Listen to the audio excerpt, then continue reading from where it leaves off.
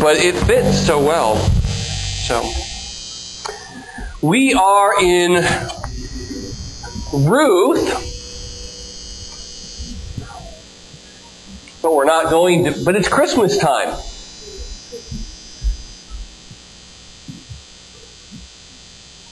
We're supposed to be finishing up the book of Ruth today, but let me begin by reading Luke chapter 2. Luke chapter 2.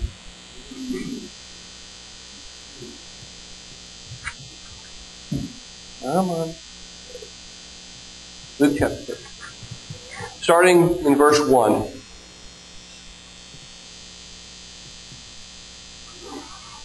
At that time, the Roman Emperor Augustus decreed that a census should be taken throughout the Roman Empire. This was the first census taken when Quirinius, the governor of Syria. All returned to their ancestral towns to register for the census. And because Joseph was a descendant of King David, he had to go to Bethlehem in Judea, David's ancient home. He traveled there from the village of Nazareth in Galilee. He took with him Mary, his fiancée, who was now obviously pregnant. And while they were there, the time came for her baby to be born. She gave birth to her first child, a son. She wrapped him snugly in strips of cloth and laid him in a manger, because there was no lodging available for them. That night there were shepherds staying in the fields nearby, guiding their flocks of sheep. Suddenly, an angel of the Lord appeared among them, surrounded them, and they were terrified. But the angel reassured them, saying, "Don't be afraid." He said, "I bring you good news that will bring great joy to all people. The Savior, yes, the Messiah, the Lord, has been born today in Bethlehem, the city of David, and you will recognize him by this sign. You will find a baby wrapped snugly in cloths and lying in a manger." Suddenly the angel was joined by a vast host of others, the armies of heaven, praising God and saying, "Glory to God in the highest." It's Christmas time, and yet we're supposed to be finishing up Ruth. But the two really are not that dissimilar. They're very connected. The book of Ruth is all about a woman who's been devastated. We remember, if you've been following us along, in those first 5 verses, her life is just decimated by personal tragedies, by circumstantial tragedies. And at the end of chapter 1, verse 5, we have sympathy for this woman who's lost everything. And questions for God. What are you up to? And the basic question of the book of Ruth was, will God be faithful? Will he keep his promises? Will he maintain his faithful, steadfast love and fulfill his promises to Naomi? Well, as we looked at the book, we found that he did. Through a man named Boaz and her daughter-in-law, Ruth. God orchestrated things so that Naomi was taken care of. But the end of the story ends in the genealogy. If you want to look at Ruth, I'll read it to you. If not, I'll just read it. That's all we're going to be in Ruth. I just want you to read this genealogy. This is how the book of Ruth ends. This wonderful love story between a man and a woman and a baby being born ends like this. This is the genealogical record of their ancestor, Perez. Perez was the father of Hezron. Hezron was the father of Ram. Ram, the father of Amminadab. Amminadab, the father of Nahshon. Nahshon, the father of Salmon. Salmon was the father of Boaz. And Boaz was the father of Obed. And Obed was the father of Jesse. And Jesse was the father of David. And if you're like me, at one point in my life, I read these genealogies and went, what's the point? Well, the point is this author at the end of the book suddenly takes this wonderful story and he deliberately tells us, you need to think about this story in terms of the whole plot line of the Bible. Because this connects what's going on here to all the promises that have been happening in the book of Genesis, starting in the Garden of Eden. This whole plot line of the Bible has to do with the coming of Jesus, the Messiah, which gets us to Luke, where the final resolution that's being hinted at here in Ruth really gets its resolution in Christmas. I mean, it's nice that Ruth gets a new husband, but is that really a compensation for losing your first one? No. I mean, what would really compensate you is give him back. Well, Christmas does that. Ultimately, it does. Here's the resolution. And as I go forward, let me see if you can see what I'm talking about. We come to the shepherds. The shepherds in Luke chapter 2. You see, they're waiting for a baby too. Just like we were waiting for a baby in the book of Luke. In the book of Ruth. In the book of Luke, though, these shepherds have been waiting a long time. I hate to wait. Does anybody like to wait? Oh.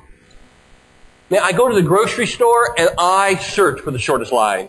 And more than search for the shortest line, I try to find which one of the cash registers are moving the fastest. Because 30 seconds matters.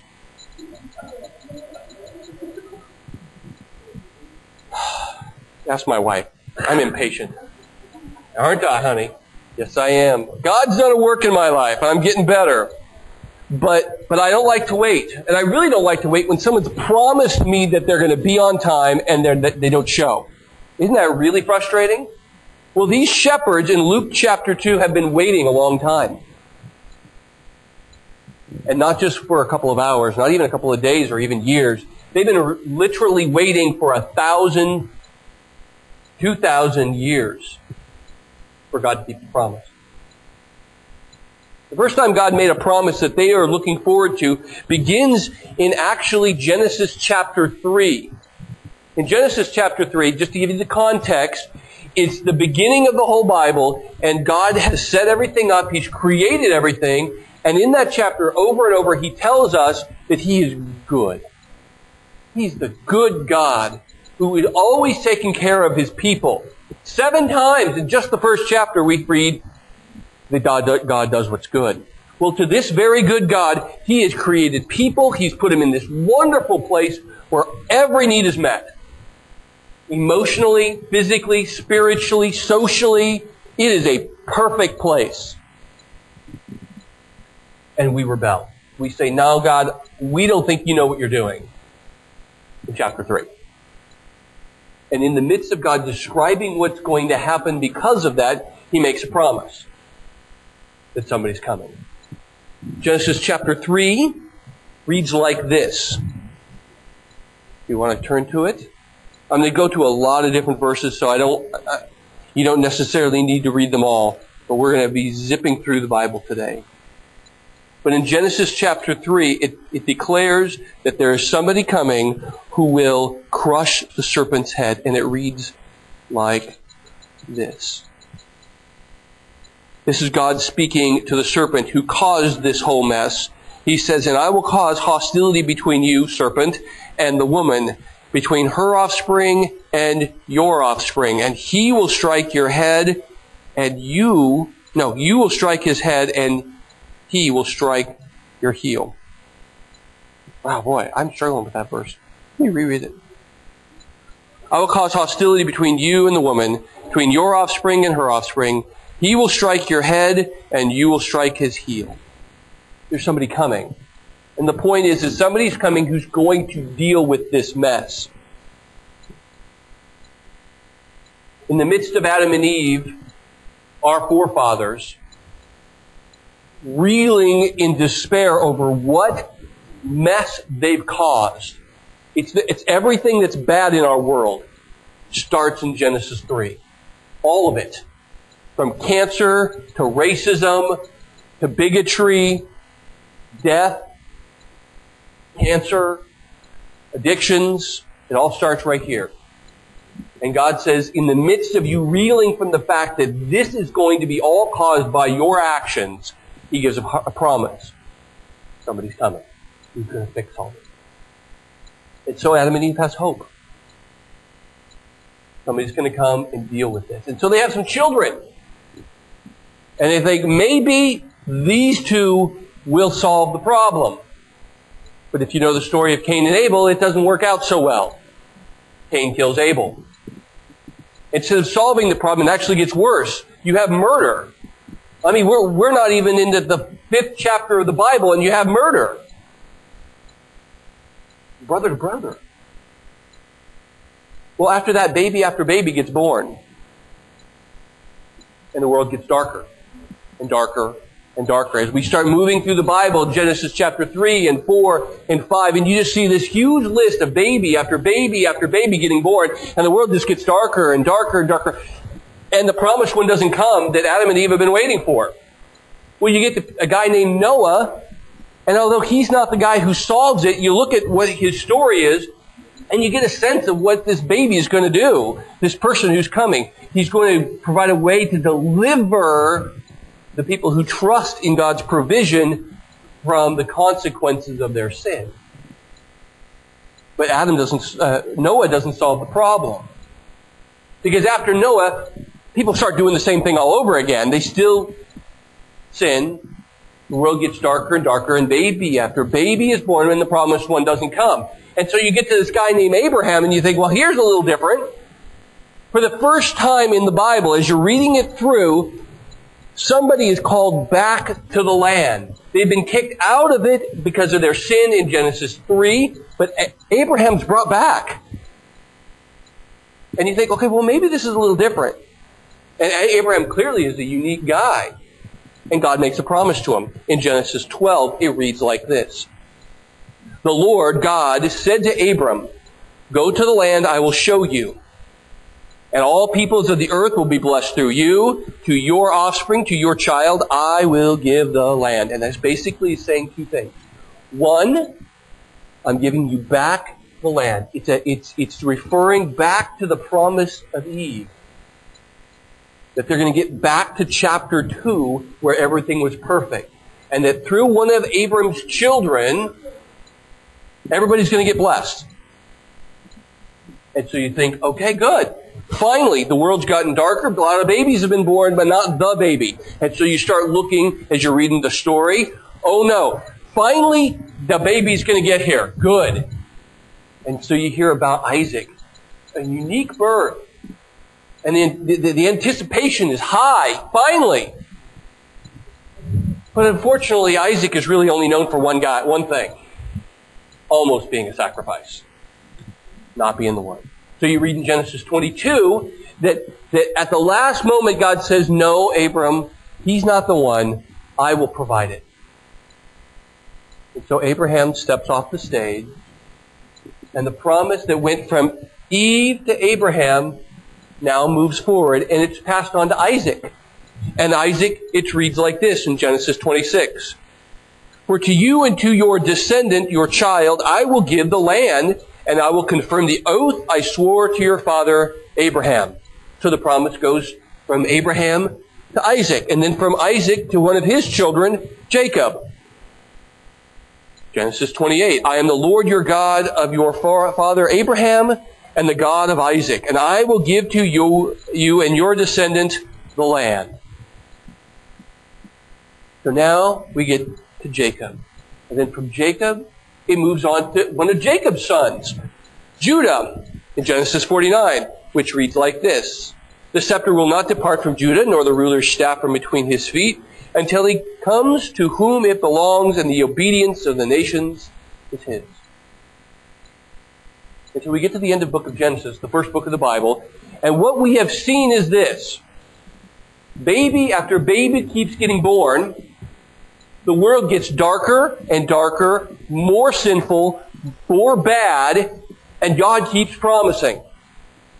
Over and over. We know he's going to be the child of Eve. We know he's going to be a son of Abraham and Isaac and Jacob and Judah, and he's going to be a king like no other. He's going to rescue people from their sin, because we see that in Noah.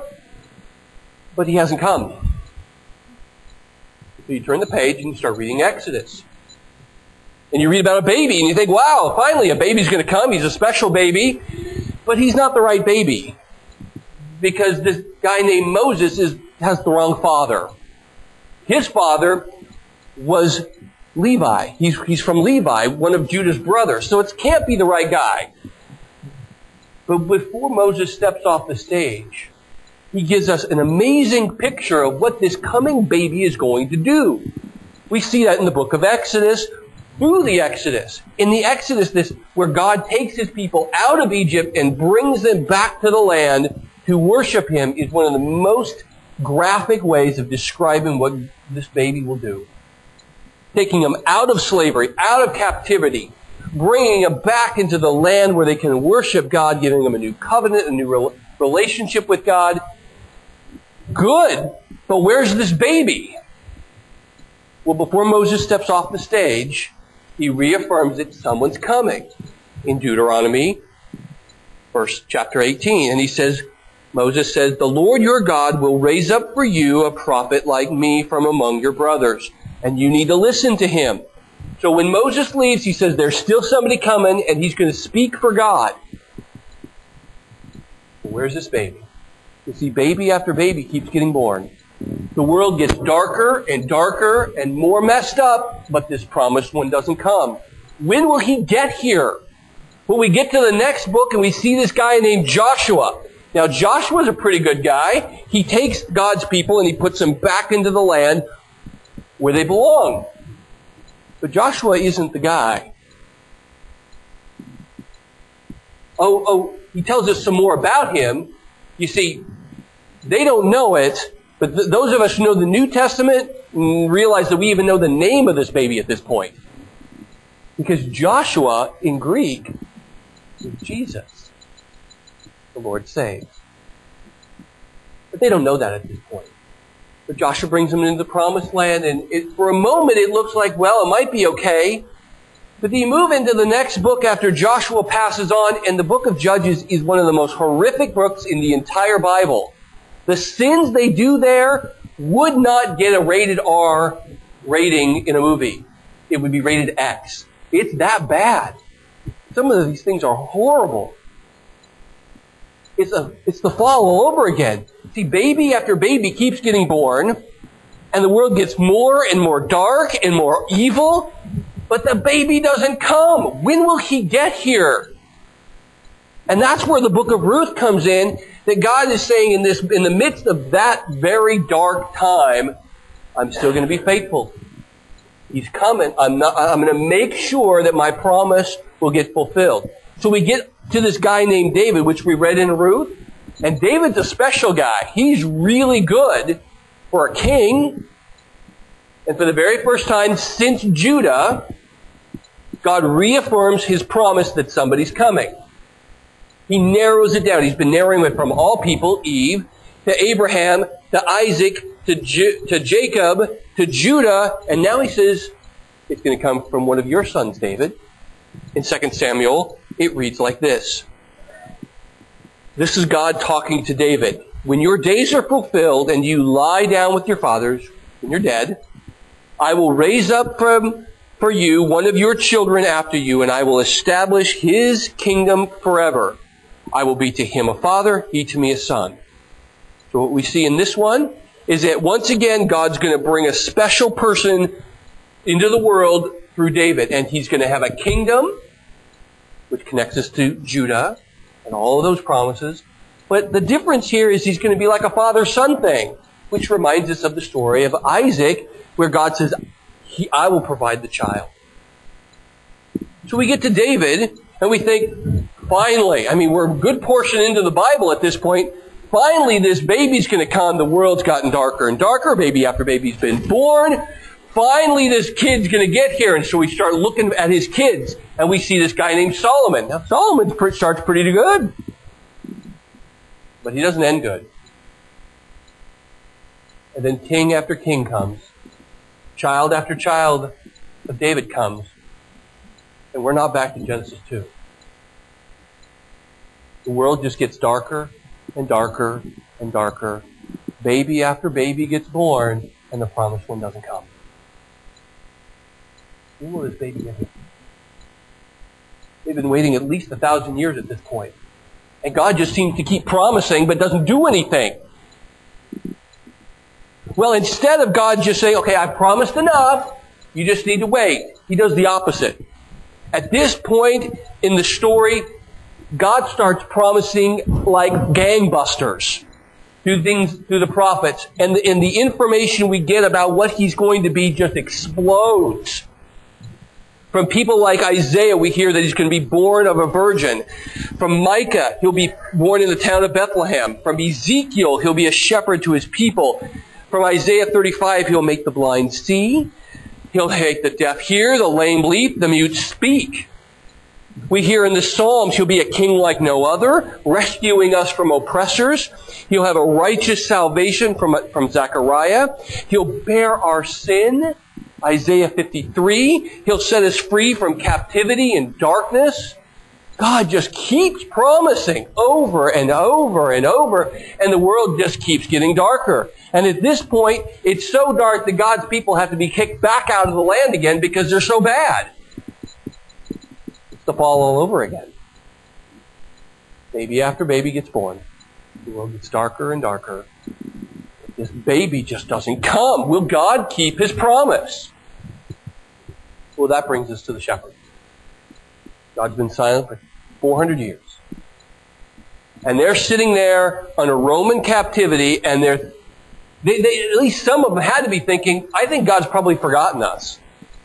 If He even was there to begin with. He certainly doesn't seem to be keeping His promise.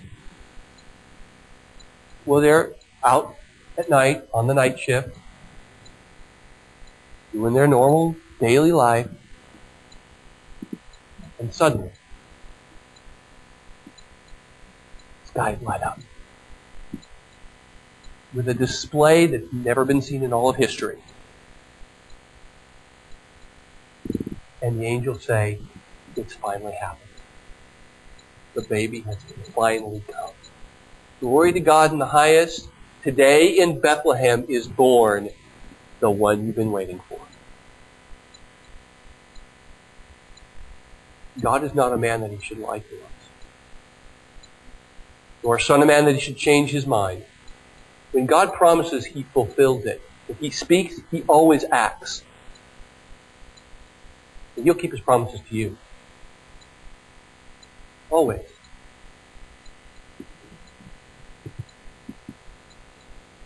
What does this have to do with Ruth? What's the connection? You see, the problem with Ruth is not just that she has lost her husband. It's a world that's screwed up. And they need rescuing. They need a bigger solution than Boaz can ever provide. Don't we? I mean, too many times we think a husband or a wife or more money will solve our problems. It won't. We need a deliverer who solved the screwed up world we live in. Christmas is God's answer. That's the answer. And so when it ends in a genealogy in Ruth, He's saying, this has been an example for you that God is faithful. And we can see that in the text in a small sense. He provides an amazing guy named Ruth, a woman named Ruth, an amazing guy named Boaz. Yes, they're good examples for us, but the book is not about examples of how to live a Christian life. It's that God is good and faithful. And He'll be faithful to you and me. We need a deliverer. We need a deliverer. We need to get back to the garden. Back where everything is right again. With each other, in our own heads, with God. And we have tried everything else. Humanity has tried everything to get it right. It doesn't work. The only thing that does is God providing this guy named Jesus.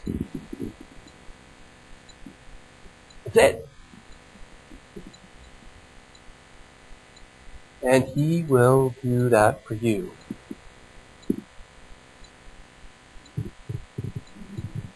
And you say, well, God's not keeping his promise. We'll listen to our brother Peter and what he says. Above all, brothers and sisters, you need to understand that in these last days, scoffers will come, scoffing and following their own evil desires, and saying, where is this coming again that Jesus said he was going to do? Ever since our fathers, our ancestors died, everything goes on like it's always gone on. But don't forget this one thing, my dear friends. With the Lord, a day is like 1,000 years, and 1,000 years is like a day. God is not slow in keeping his promise. He will keep it. But the day of the Lord will come, and it will burn up the heavens. The heavens will disappear with a roar. The elements will be destroyed by fire, and the earth and everything in it will be laid bare. Everyone will know exactly what it is. You can't hide from God. And since everything will be destroyed in this way, what kind of people should you be? You ought to live holy and godly lives looking forward to the day of God. In keeping with this promise, we are looking forward to a new heavens, a new earth, the home of righteousness, back to Genesis 2, where we can live rightly again, and so make every effort to be pleasing to him. See, that's what we need to do. So if you have never put your faith in Jesus Christ, do so. He is the answer. Christmas is the answer. It's not a Boaz. It's not money. It's not sex. It's not drugs. God is. That's it. And that's what Christmas is. And Christmas says that all these promises he's ever made to you, he will keep them. He made thousands of them, and he's keeping every last one of them. And so, even though as we live this life, it seems like baby after baby gets born, the world gets darker and darker and darker, and we're longing for God to keep his promise, remember Christmas. He always keeps his promise. Let's pray.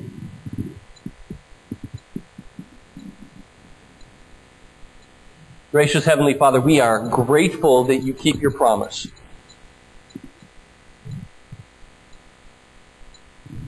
We are grateful that you have not abandoned us. Sometimes we feel like we're just abandoned by you. But that's not true. Sometimes we think that you don't care what's happening, but you came from heaven to seek us. Jesus, you are the humble King who's come to the broken because you knew we needed you. And we have tried everything to be right with you, and it just doesn't work. And so, Jesus, as we come before you, help us to lay our hearts before you as the three kings came and laid their lives, their treasures. May we lay the treasure of our heart at your feet and trust in your promise. The promise that you'll forgive us, the promise that you will make us fit for heaven, the promise that you will come again and bring us to be with you, that you will never turn away those who come to you in faith.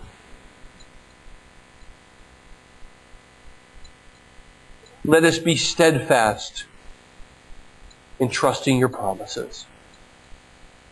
May Christmas remind us that you are faithful. In Jesus' name, amen.